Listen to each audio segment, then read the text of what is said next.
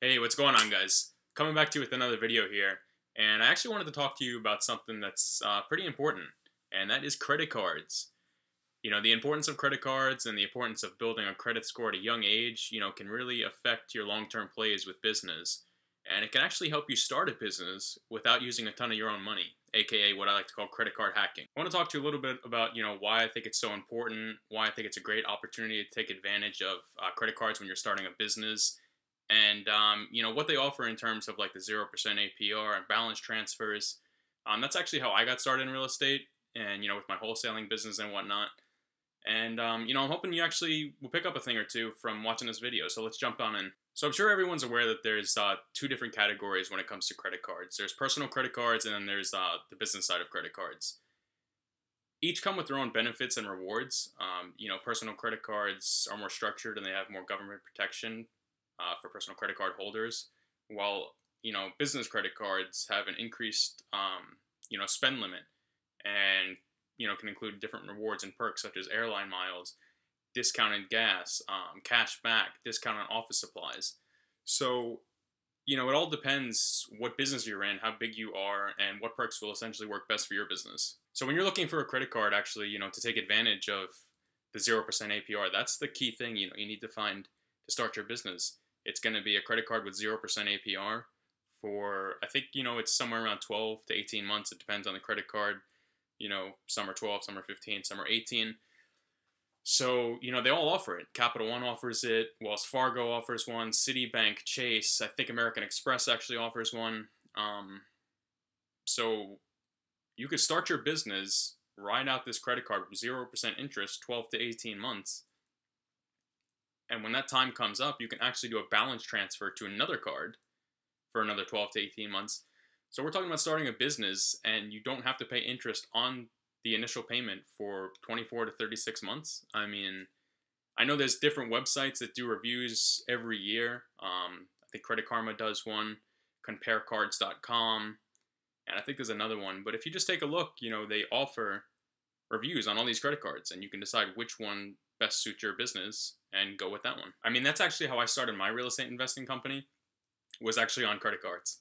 I had some money in my account, I want to say around 2000, which I knew really wouldn't cut it in the terms of, scale and getting things done that I needed, like, marketing, paying people, etc. So I actually, I opened a credit card with Chase. It was the Chase Freedom Unlimited, I believe it was.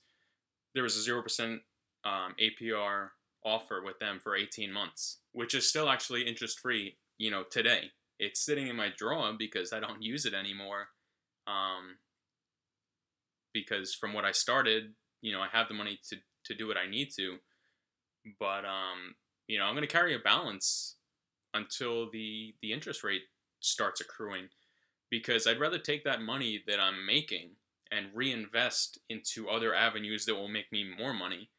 And when the time comes where it starts accruing interest, monthly, that's when I'll make the decision to either pay off the balance, which I probably will do, but you can also, roll it over into another balance transfer card, which is, another 12 to 18 months interest free. So, I mean, I just don't see why, if you're using these credit cards properly and, not being foolish with it, swiping them for going on vacations and whatnot, using it for what you need to use it for, starting your business, being responsible, making the payments, and getting out of that hole to where you can pay it off. And now you have, your business that's established and you're bringing in income.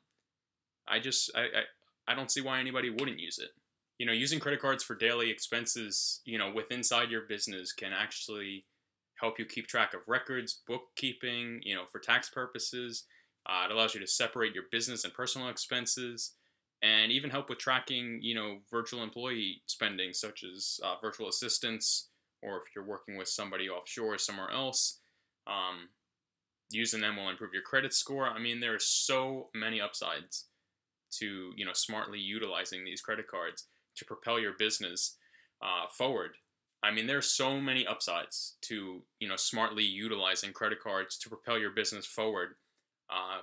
if you don't have the necessary cash, set aside to get things done that are needed to get done, within your business. That being said, no matter what, you will wreck your personal finances if your bills aren't paid and you start stacking so many bills and just can't keep up with it. So don't be tricked into thinking this is, free money or anything, because it's not.